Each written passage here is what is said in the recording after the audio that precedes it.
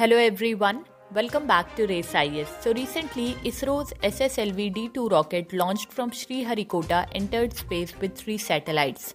So in this video, we will discuss about it. ISRO has launched 3 satellites EOS-07, Janus-1 and Azadi-Sat-2 for the second time from Sriharikota by SSLV-D2. The total mass of SSLV-D2 will be 175.2 kg consisting of 156.3 kg EOS, 10.2 kg Janus-1 and 8.7 kg Azadi-Sat-2.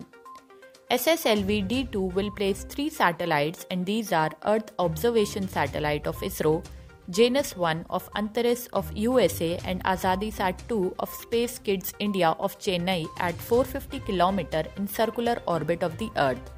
About 13 minutes into its flight, the SSLV rocket ejected EOS-07 and after that the 2 other satellites. This rocket will take all 3 satellites to a circular orbit of 450 km. So what is SSLV rocket? SSLV is the smallest rocket of ISRO. The cost of the SSLV rocket is around Rs 56 crores. This rocket is 34 meters long while its load capacity is about 120 tons. SSLV is a small satellite launch vehicle. The first test of SSLV by ISRO failed on August 7 last year. The SSLV rocket provides low-cost access to space, provides short-term and flexibility in accommodating multiple satellites and accomplish its task with minimal launch infrastructure. ISRO has developed an SSLV with the capability to lift 550 kg to low Earth orbit.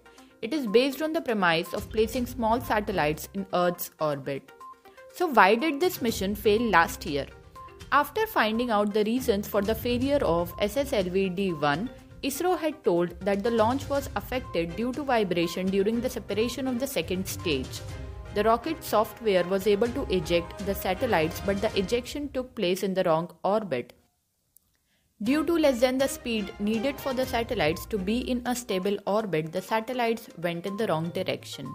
So thanks for watching. Kindly subscribe to our channel and download the Race IAS app.